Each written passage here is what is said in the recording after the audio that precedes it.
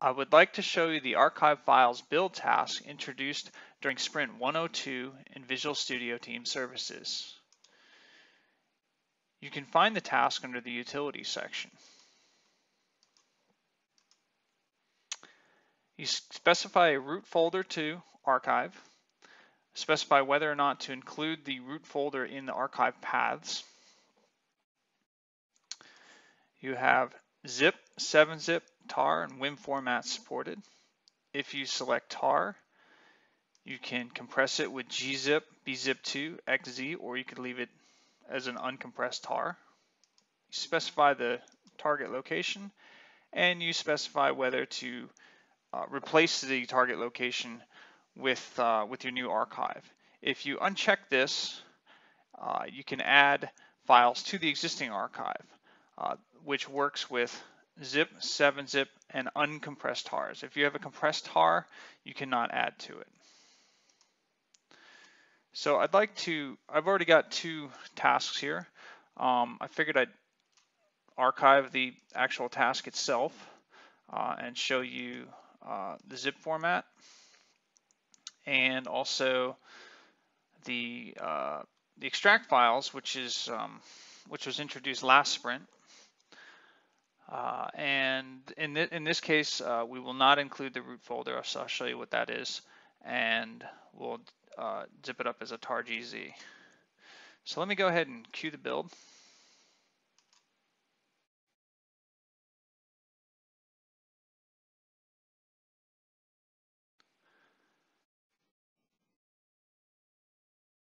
Okay, the build's complete. So here's the first archive, which is a zip file. You can see that we included the archive files directory, and you can see that we're using 7-zip, which is bundled with the task itself, so it will work on hosted builds.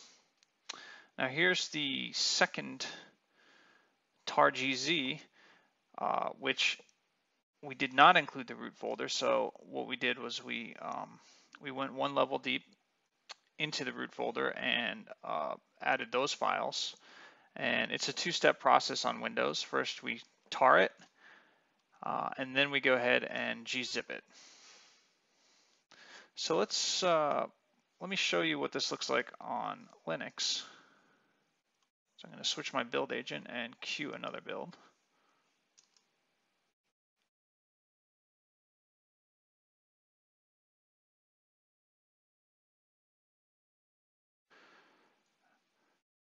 Okay, on Linux, you can see, so here's the first task. We use the zip command, and we add archive files, and then here is the tar.gz, which can be done in one step on Linux. Again, here's the expanded out paths.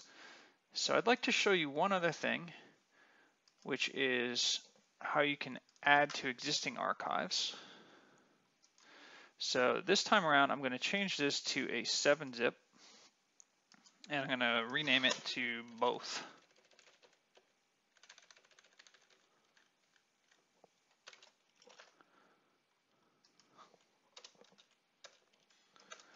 And I'm going to do the same for the second one.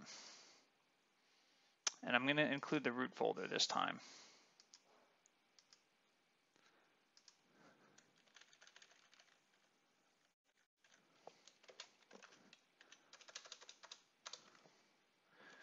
And note that I have this unchecked.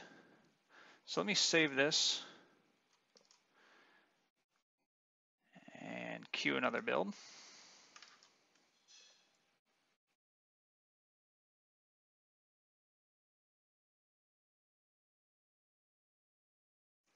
Okay, the build is finished. So first we go ahead and we create, so this time it's 7-zip.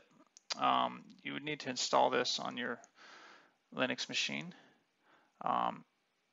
First we create archive files, add it to both. And now the second task came along and realized that both already exist, so it will go ahead and add it to it. So that's how you can update existing archive files. Thank you for watching.